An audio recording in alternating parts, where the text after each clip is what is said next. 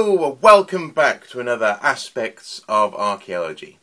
Now, today we're going to be revisiting X. Now, you may recall that in the A to Z of archaeology, X was for X-rays.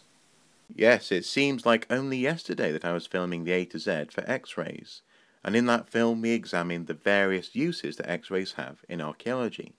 They're very useful for examining the contents of an object or how it's been put together.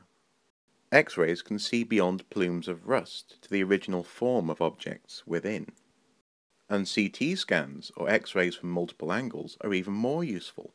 When examining mummies, for example, we can have a look at it inside the sarcophagus without ever touching it.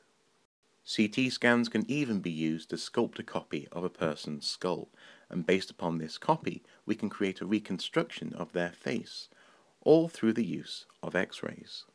We've seen already how useful X-rays are to archaeologists, but when I did that video there was a whole technique that I simply didn't have time to fit in. It's a technique which archaeologists use to identify exactly what something is made out of in order to better understand how it's made, or actually understand how, for example, the corrosion on it has formed and how it's changed the object within. And in some cases actually it's used to understand what shouldn't be there. This technique is energy dispersive X-ray fluorescence. Energy dispersive X-ray fluorescence, or EDXF, uses X-rays in a completely different way. X-rays are fired at a sample and a reaction is detected. The X-rays specifically affect the inner shells of the atoms on the surface of the sample. These inner shells are called K, L and M, and for different elements they contain different numbers of electrons. So, X-rays are fired at the sample and bombard the surface of the sample. These X-rays cause electrons in shells K, L and M to rise to a higher shell. They then instantly revert back to their previous position.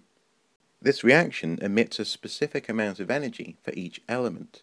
This can be detected and then plotted on a graph, gaining an idea of what elements are in the surface of the sample.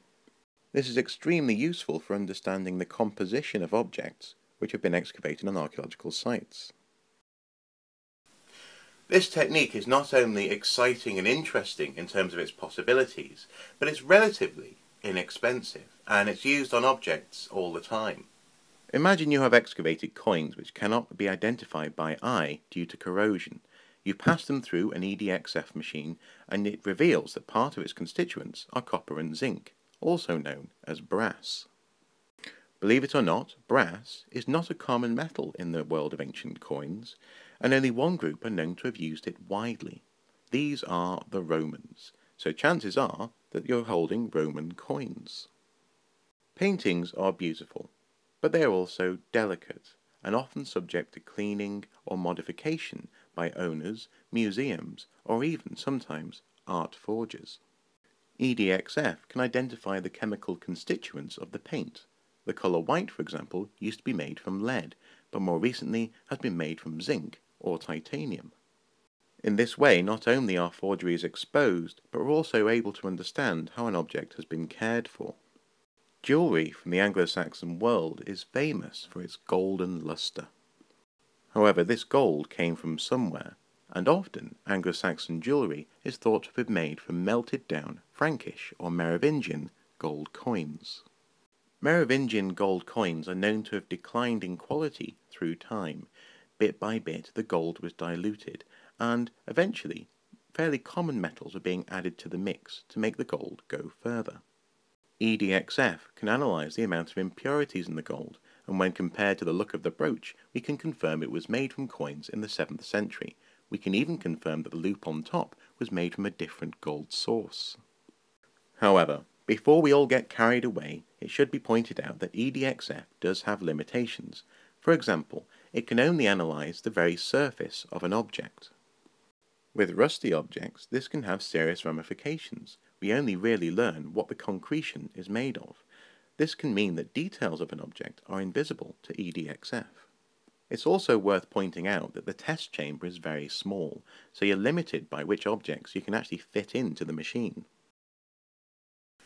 EDXF, or Energy Dispersive X-ray Fluorescence, is a remarkably useful tool. Not only does it help archaeologists to identify what things are made of, but in some cases, as we've just seen, it even helps to confirm changes which are suspected in the archaeological record, such as the change in the value of coinage and the way in which objects are modified through time by human action. So this technique is remarkable in terms of its scope and its subtlety, actually.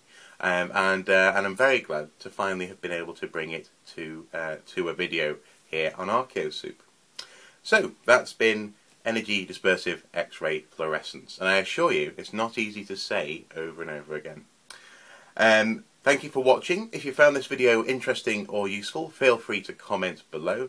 Of course, please do subscribe to the channel by pushing the button above. And if you have any questions you'd like to send my way, just email them to me at archaeosoup@gmail.com. Of course, as well, actually, we do also have a Facebook page. If you'd like to follow us on Facebook, all you need to do is search for ArchaeoSoup Productions, click like, and often things that can't fit onto the YouTube channel do make it onto the Facebook page instead. News stories, for example, make it there all the time. So, until next time, thank you very much.